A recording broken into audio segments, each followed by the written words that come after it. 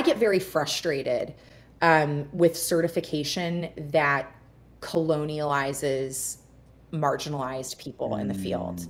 And I've had, you know, Anthony, I've had some beef around some of the efforts on Regen, and you know that is because Yeah. my feeling is, first of all, we have a lot of work to do here in the United States, and if the certification for regenerative Mm. agriculture is coming out of the United States, we should start here and have some really big wins and successes here, where we are again Mm. emitting 30% of our carbon is coming from agriculture in the United States. Let's tackle that problem Mm-hmm. first.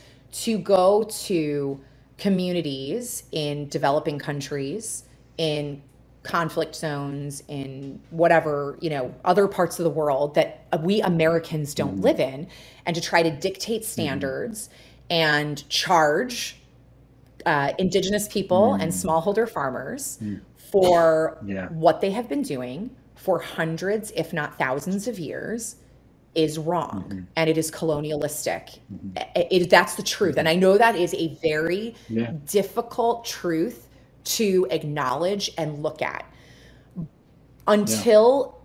until regenerative ag becomes a more global body, right? Until there's a global body Mm. established on this that represents people Mm. from all over the world in different farming Mm-hmm. communities, which have different circumstances and different Mm. challenges.